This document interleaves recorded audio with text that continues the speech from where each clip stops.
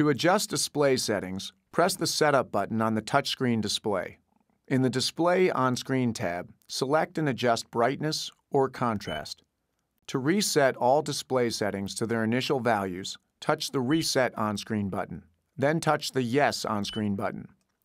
To adjust audio settings, touch the Sound on-Screen button to select and adjust bass, treble, side-to-side balance, front-to-rear fade, beep sound on or off, audio pilot noise compensation on or off, or center point surround sound on or off. The 6 preset channels can be used to store 6 AM and 12 FM stations. To set a channel, first select AM, FM1, or FM2. Tune to the desired station. Touch and hold a preset on-screen button.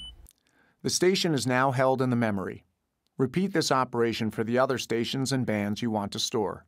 To tune one in the memory, select AM, FM1, or FM2, and then touch the station's preset on-screen button.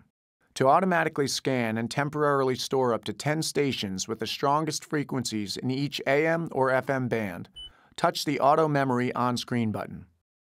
Touch the Update List on-screen button to display the frequencies of up to 10 stations on the Auto Memory preset list.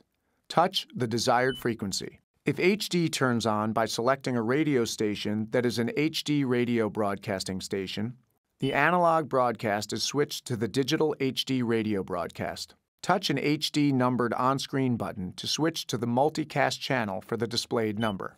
If the digital HD radio broadcast stops and changes to an analog broadcast, touch the HD on-screen button to turn off HD radio. To play a CD, insert the CD into the slot, label side up.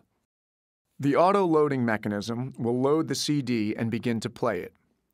To select a track on a music CD, touch the Track List on-screen button. Then touch the track you want to play. To select a folder on an MP3, WMA, or AAC CD, touch the Folder List on-screen button. Then touch the file you want to play.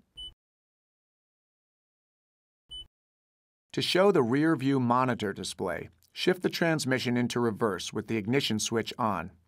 When the shift lever is moved from the R position to another position, the screen returns to the previous display.